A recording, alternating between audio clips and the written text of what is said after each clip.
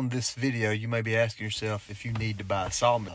And we'll get to that in a minute. You know, having family land, I've seen over the years what the timber industry can do to your property, and, you know, how little they pay when they cut trees. They leave a lot of, you know, waste behind. They don't really, a lot of times, clean up after themselves. They'll run over a lot of small trees, and sometimes they can tend to mess up property more than they help. Obviously, the financial benefit of cutting your timber, you know, is the reason why most people cut their timber. But so from the beginning, I've been researching, you know, would it be worth to get a sawmill? Would it be worth it, or would it not be worth it? Now keep watching and I'll answer that question for myself. But first, I'd like to answer the question for you.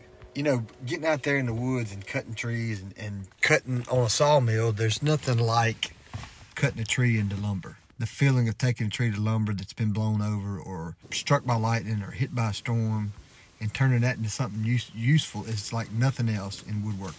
You know, obviously, we can't take a feeling and go spend thousands of dollars on a feeling.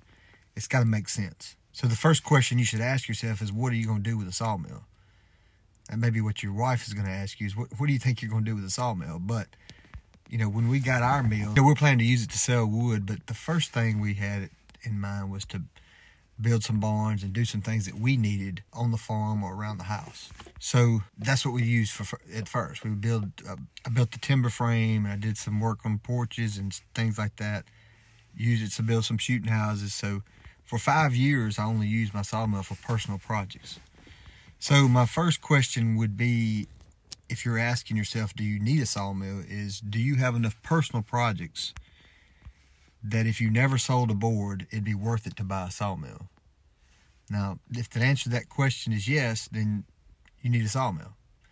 If the answer is no, then keep watching, because we still may be able to help you to justify why you might need a sawmill. But so let's look at 3 different types of people, and we'll see how they could use a sawmill.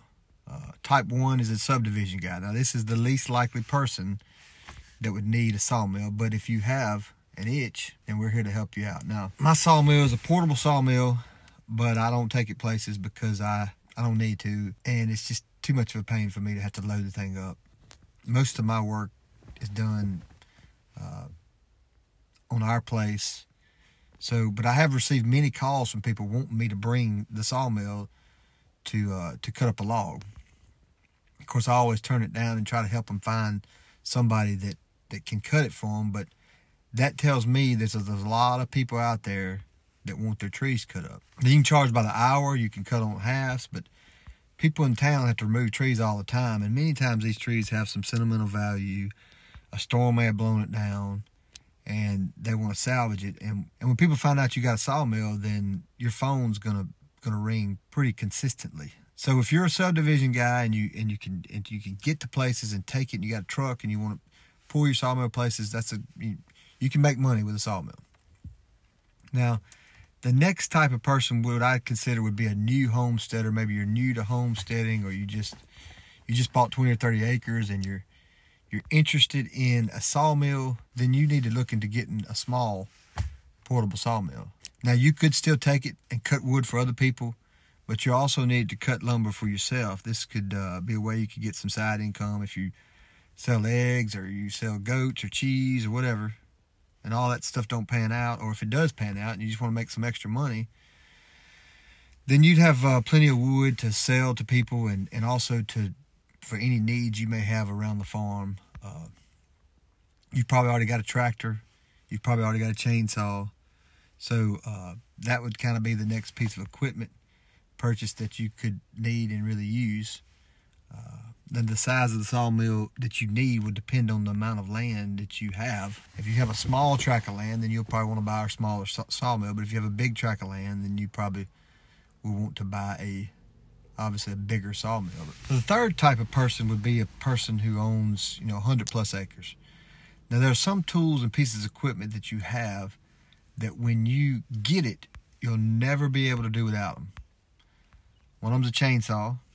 Everybody needs a chainsaw if you live on some land. But another is a tractor. If you have more than 100 acres or even less, you need a tractor. But the next thing on that list might be a sawmill. Now, a sawmill is a tool that can be used to salvage fallen trees, to build needed buildings. If you plan on selling your sawmill service, then you'd have plenty of business to do that. When people find out you have a sawmill, you're going to be receiving calls. If you want to get value out of your own trees, then you'll be able to maximize the standing trees and the fallen trees by having a sawmill. You know, the way I sell it is through Facebook Marketplace, and there's seldom a day when I don't get a message about lumber. If I wanted to undercut or to cheapen my prices, I would have people wanting lumber every day. I try to maximize my prices by cutting things that nobody else can get anywhere, that they can't get anywhere else. But if I just wanted to work and make money and didn't worry about cutting all my trees down, I could sell lumber every day because people are asking every day. But most of it I turn down because it's not the kind of cut that I want to do. But and many people want it for free on Facebook, so you have to weed through a lot of people. But when you do, people will pay.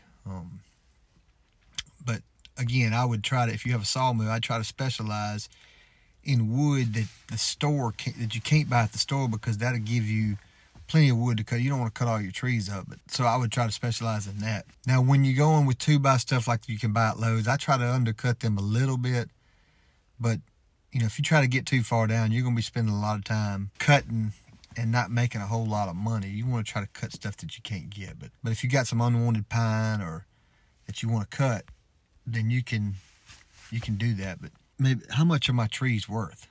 That may be a question that you ask when you're trying to think about if you want a sawmill or not. Now, I don't want to overstate the value of your trees, but to say the landowner doesn't make very much per tree would be an understatement as far as when you get your timber cut.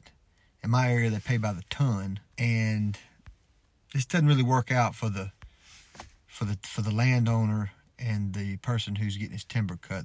If you can sell your lumber to an individual, you'll get 5 times at least to up to 10 times the value of what a logger is going to give you.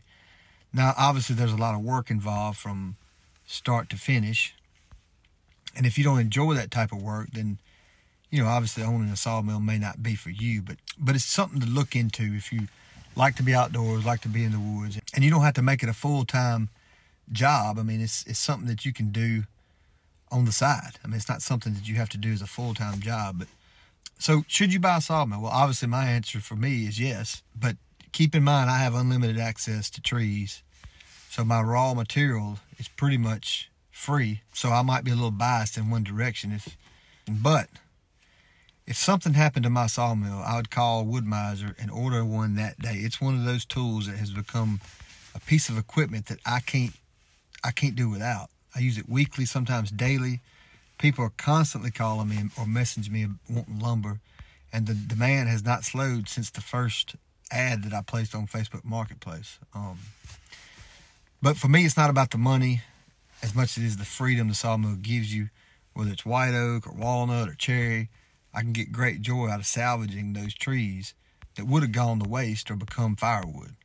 I've built furniture from my own lumber. I built a solar kiln so I could dry my lumber.